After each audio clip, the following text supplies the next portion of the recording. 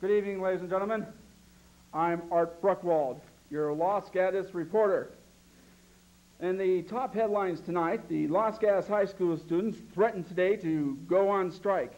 They said, I quote, "If the school system makes school all year round, at least we insist that they give us at least a 2-week all-paid vacation to Hawaii every 2 weeks."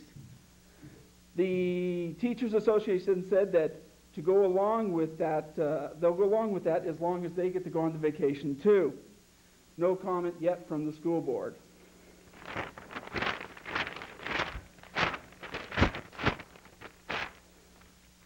Monte Sereno has a new business, a combination laundromat and disco club called the Disco Laundromat Club. The same owner is planning to open a punk rock pet store club in Los Gatos, and sometime in the near future, also a possible new wave Kmart club is being considered. And other stories tonight. McDougal's restaurant said today that they are changing the name of the Whopper burger to the Judge Wapner burger. They say he's a judge with good taste, and they want to see if he's a judge that would taste good. So when you taste it, you can be your own judge. Well, the weather for tomorrow is going to be sunny blue skies unless otherwise notified.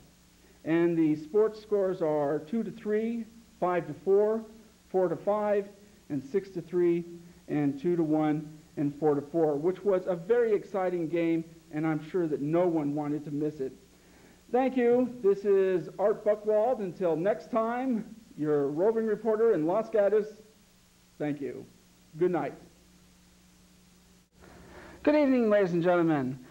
And I'm your game show host, Eric Sams. And on tonight's game, we're going to... No. This is Eric Sams' Stay Tuned talk show. And for tonight's guest, we have here Mother Goose, alias Mary Foster. And she's going to be our guest on tonight, and we're going to talk to her about goosing.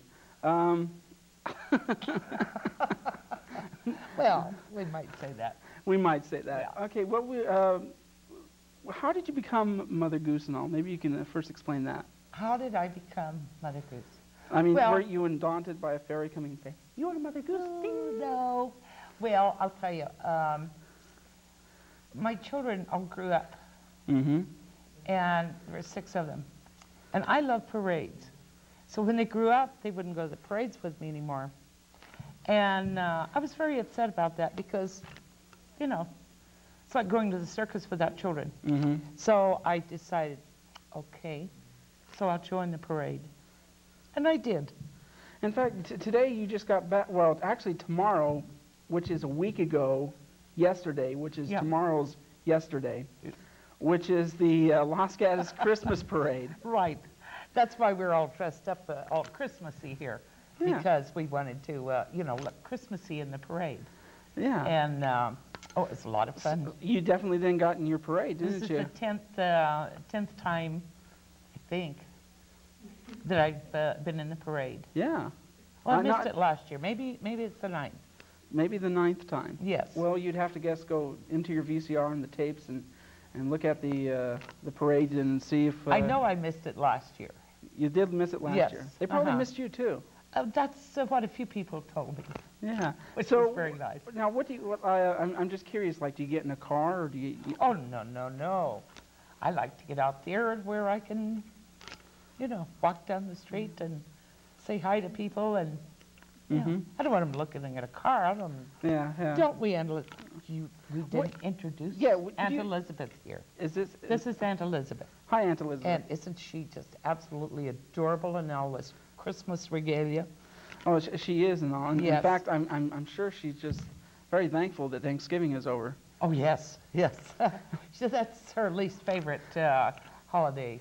Yeah. Sure. Yeah. And then comes right after that, of course, Christmas. Well, I promised her no Christmas goose. That's good. That's good. We'll go back to a turkey. Or maybe a ham. Who knows? Well, we got a ham right here, and I'm talking to you. Oh,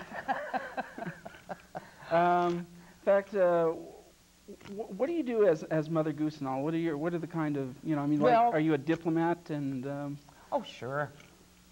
My intention in this is to promote poetry. In fact, you teach poetry, don't you? Or? Yes, little workshops up at Lexington School up in the mountains. And we just, as a matter of fact, last June, we had our 20th annual poetry festival.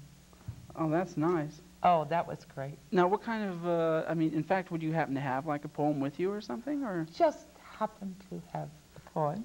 Yes, or two. I like them segues, I'll tell you. Oh, and also in a few minutes, we're going to introduce some of the kids around here. And Right. And well, would you kids like to hear a poem? Sure. There Wouldn't we you, go. Jessica? There we go. All right. This is called the Reindeer School. Way up north in the ice and snow, there's a school going on while the cold winds blow. A special school not meant for boys and girls, where classes are held among white snow swirls. The teacher is jolly and full of good cheer, and his students are 8 tiny reindeer. They learn prancing and dancing and galloping too, all for the love of bringing presents to you. That's sweet. You like that? I do. That's a modern Mother Goose. You want some more? Oh, sure. Yeah, why don't you read Sure. another one? I was curious. Now, are these from you that you wrote yourself? These are my own. You'll see when I get an urge. You know, this is a scrap of paper that was laying around. Oh, you're like Lincoln. You write what on whatever's handy. Electrolyte Corporation. Oh my goodness. Is that the name of the poem, Electric Light Corporation? It sounds like an interesting one. I mean, the book is much prettier, you know. But this is, whenever I get an inspiration, I'll just grab the first piece of paper. I don't know where, you know, some junk mail. That's a good place to get scrap paper. I was going to say, it's a perfect place to get scrap paper, is junk mail. And remember when you were a little kid, you could... Pardon me? When I was a little kid, yes. Yes, I remember when I was a little kid. I was small back then. Right. And all of you children, oh, it's so exciting that week before Christmas. Oh, yes. There are times... It seems like it's forever. Can I just mention one quick thing?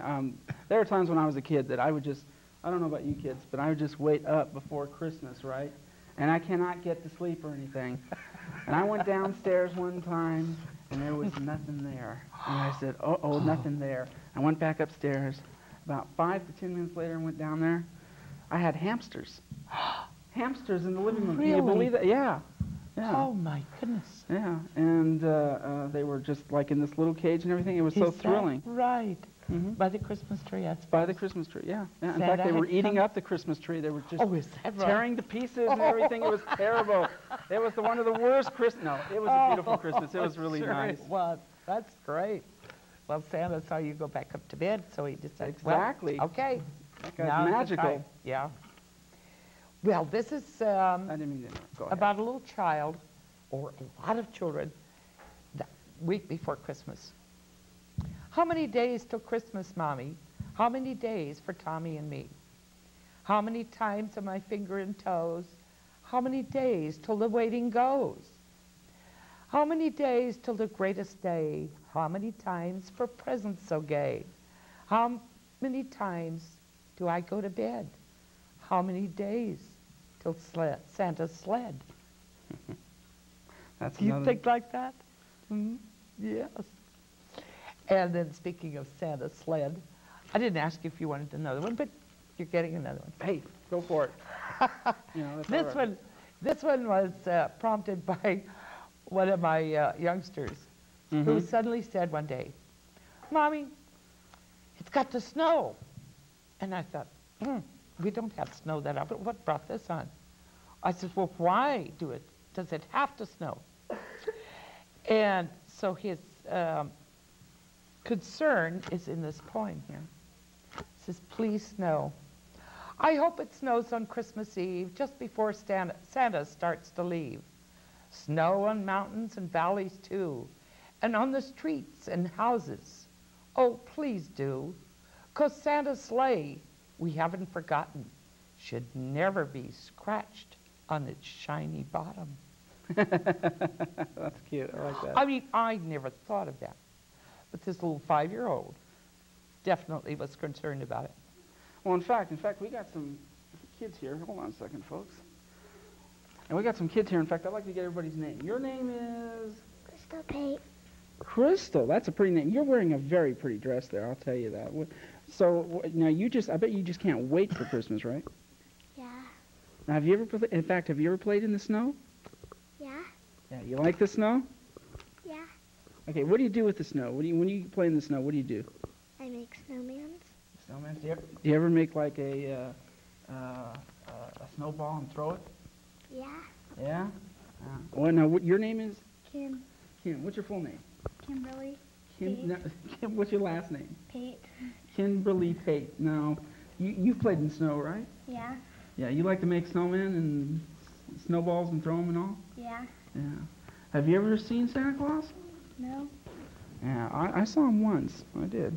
He made me an honorary elf once. Yeah, probably had a little too much at the time, but he made me an honorary elf at the once. Now we have here, what's your name? Can you tell him your name? See, my name is Jessica Chaplin. Wow, you speak rather well for a child your age. Say, I'm 2 years old. You're 2 years? She just had a birthday. Look at those pretty brown eyes. Oh, aren't they and such pretty? blonde hair, I'll tell you. Look at all of those curls. She's Oh, a beautiful lady. And it's Jessica? Yes. Oh, hi, Jessica. Who's this over here, Jessica? Who's behind you? What's your name? BJ. BJ. Oh, okay. What's your last name, BJ? Pate. Pate. We These have are sisters. Oh, we have three sisters. sisters We here. have we have Not the this Pate one. sisters here. Yes. Yes. And I like what you've done with your hair, and you got a pretty dress on too. Well, what do you think? Thank you. Good. Have you played in the snow? Yes. And do you like Santa Claus? Yeah. Have you seen him? No. No. If you had a snowball, would you throw it at Santa? No. Good girl. Good girl. Have you ever seen any of his reindeer? No. None of his reindeer or anything? Have you never heard him on Christmas Eve? No. But do you wait up for him? No. No? What do you do? You go to bed like you're supposed to? Yeah, and you figure he'll just be there. Everything will be there in the morning and taken care of, right? Yeah. Yeah, no problem. Okay, well, that's great. In fact, what I want to do, you do, in fact, some stories too, right? Yes, uh-huh. And Every now and then. In fact, you've done a lot of interesting things. In fact, you just recently went to Japan, right? Right. Oh, that was the most fantastic experience. What was that like? I spent a month over there. Well, eating a lot of raw fish, Ooh. which some of it I liked. Ooh. It's sushi, right? Right. Yeah, that's, as people say, Yes. To me, that's like Well, bait you use to catch fish. Not all of it was sushi. I mean, sushi is usually wrapped around something or in something, But a lot of this was just plain. And once, there was raw horse meat. Ooh. Ooh. And you don't insult the people by not eating, You don't? No, that's not polite.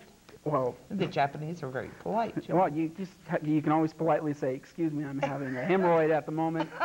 Doctor says I can't have raw horse meat. Gosh darn it! To make it even, One of my favorite meals." to make it even more, it was dipped in raw egg. Ugh. Ooh.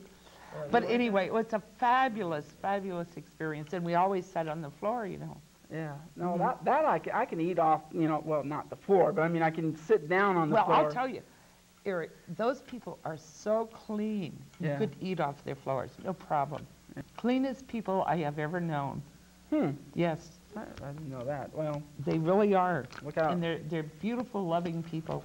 Look out in France, though. I hear. I got to stay in their homes,